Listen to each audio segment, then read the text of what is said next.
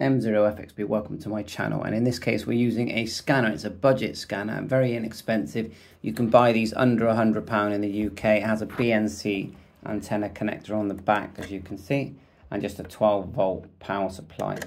So nice and easy to run. It doesn't draw hardly any amps, so you can plug it into your car, no problem. Has this quite nifty stand with all the frequencies listed there that it covers. You can't type in the frequency in this, but that's not a problem because it's such good value and so easy to use, and I recommend you connect it to an antenna that is outside of your house if possible, or in your loft, so higher the better. So let's just work out how this works. First thing we'll do is turn it on. Let's just completely turn it off. I've noticed that when it's off it still, lights up.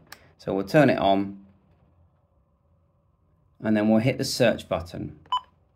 And you can't type in a frequency, but what you can do is select a band that's near it, so a group of frequency that's near. So at the moment we're just searching the 2-meter ham radio band. If we press hold to stop the search, and then we'll start going through the different bands it covers, and look at the start and the finish.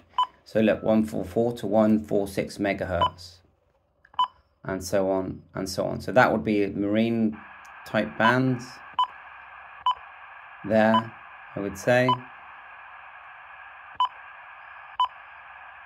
You've got the squelch control here.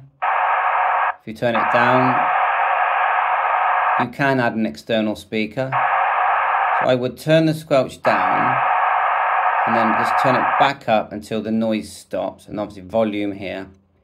So let's try the, so this is the 70 centimeter band. So we'll click search. You can go up and down with the frequency. We'll click search. Like I said, if you've got a UNIDEN BC355, it's the same device. So it's now scanning the 70 centimeter, and eventually it'll get to the ham bands, but it's the 70 centimeter or 400 to sort of 440 megahertz band, which is built into this, pre-built into this device. So when you get near to a frequency you do want to listen to, then you would press hold. So let's just say that's the frequency you want. If you're not quite there, you can go up and down. Let's say that's the one you want. Now to save it, all you do is press program here. Then the private button, which is effectively the memory button.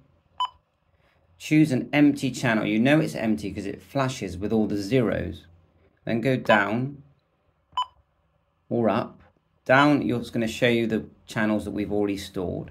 Go up. That's a blank one, it's all zeros, number 10. And now you can hit the program button, and now it's gone in there, you've got it as a memory. If you scroll down, that's your other memories that I've added. We've got air band, marine band, ham bands, 2-meter, 70 centimeter bands. We've got 8, if you look here, band step. Just go in here.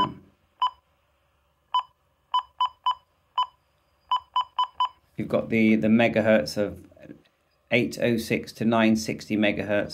You've got 406 to 512. So quite a choice there. A popular one that people will search for would be CB, I would say. That's in there.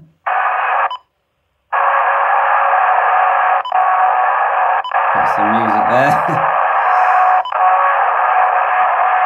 Now we've got the close call feature here as well. Let's just hold it. And this is really handy. If you press it once, it's only going to receive the strong signals. If you press it again,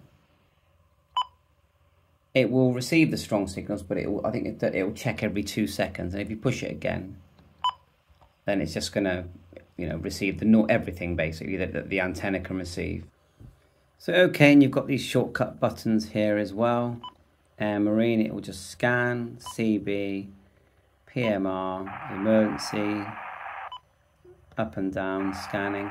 So I think overall it's a good scanner. There's a lot more features to this scanner which we'll be covering in other videos, but this is just a basic overview, and I really enjoy this scanner and it works great. Bye for now, 7.3.